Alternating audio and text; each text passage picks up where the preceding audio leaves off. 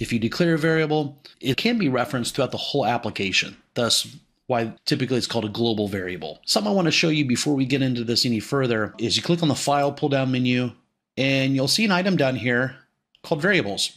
So at the very top, you'll see Global, and it will list out all the variables that are used in this application.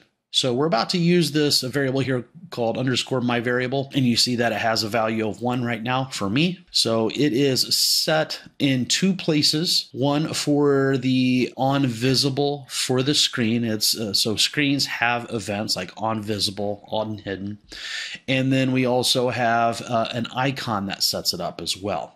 So if we do want to change the name of this variable, you have to change it in this set. Essentially, how you create a variable is you use a function called set. Simply set, the name of the variable that you want to use, comma, and the second parameter is the value that you want to put into that variable. So let's get back to the screen here. All right, so we'll follow their steps on the side here. Number 1, set the onSelect action of icon add 1.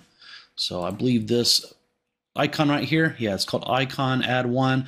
I typically prefix my icons. I'm glad to see that they use some type of a prefix here, but I typically use ICO. That's what I see in the industry. So I'm just going to go ahead and leave it as icon add 1. That's fine. They want us to go into the onSelect. So right now, you see this little drop down. It already has onSelect selected, so we don't need to go up to action. And we'll actually use that set function to set a variable. So the first time you use set, it sort of creates the variable. The first time you use the set, and any subsequent times, any other places in your application is actually going to put a value in there, as well as the first time, of course. But if you have no sets, then that variable doesn't exist. Here we'll say, we'll use underscore. Again, I create all my variable names like a global variable like we're using here with the set keyword. I just use VAR, but we're just going to keep it consistent with what they have here and use the underscore. So it looks like my variable is right there. It's not the top one, so I'm not going to hit tab. I'm just going to click on it, my variable. And what we're going to do is we're going to take the current value of my variable, okay, and we're going to add 1 to it, okay. And step number 2, set the onSelect action of the subtract 1.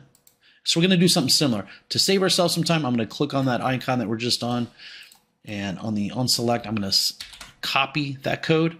I'm going to click on that downward arrow icon, and onSelect is selected here in this drop down. So I'm going to go in and just paste that in. And instead of the +1, I'm going to say -1. Okay, step 3, play your app and test. To complete this exercise, use up icon to increase the number of goodies. Let's do that. Hit play. There we go. Of course, my icon is very big. It sort of covers up the text box. But there you go. And if I click on the downward, it's going to decrease. Now, what happens if I keep clicking on this? It's going to go down to the negative. Well, we may not want that to happen, right? So let's get out of this and let's look what else they have here. Bonus challenge, make this subtract button disappear when the value has reached 0 using the if function that we used in the previous lesson in the visible property. So you can make something appear or disappear by changing the visible property. So if we go down to visible for this icon, you said it's set to true. If you can see it on the screen, generally it's going to be true. Unless you have an expression, a dynamic expression here. So let's use an if statement. If, and we'll say that variable, my variable, as long as that is greater than 0, we'll say true, otherwise false. Okay, so let's test this out. That's what they wanted us to do, to use that if function. So it's -9. So if we had done this before, it would have never gotten to a negative number. So in this application, the business requirements say there shouldn't be a negative number of goodies, okay? So we see that works. Now, let me just sort of show you a programmer's way of looking at this particular problem. This item here already returns a true or false value. Because we're returning a true and a false here, this if function is going to return a true or false value of, obviously, of course, as you can see there, right? Well, that really isn't necessary. So the visible property is a true or false, or a Boolean, as programmers call that a Boolean value. We could just get rid of all this stuff and just have this Boolean evaluated expression here, and it would work exactly the same way. So if I run this to test that, it's good to exercise or to practice what you've learned. So it's good that we use the if function again, but you don't always have to use an if, especially if it's going to evaluate true or false anyway.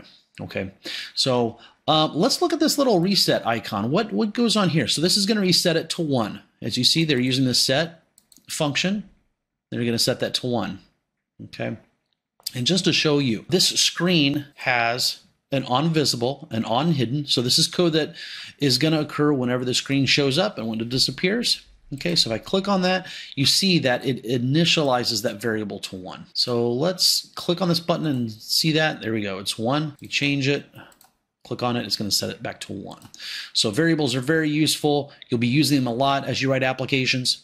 Did you know this is a part of a 20-part series which goes over all the basics of PowerApps? And if you liked this video, chances are you'll want to check out the other parts as well. I'll put the links down below to the playlist. Are you feeling overwhelmed with PowerApps? Do you feel there's just so much to learn and you don't know where to start? Lucky for you, Darren has the solution. Discover how you can condense 6 months of PowerApp struggles in just 90 minutes. Click on the link below to learn more about Darren's PowerApps Deep Dive Masterclass.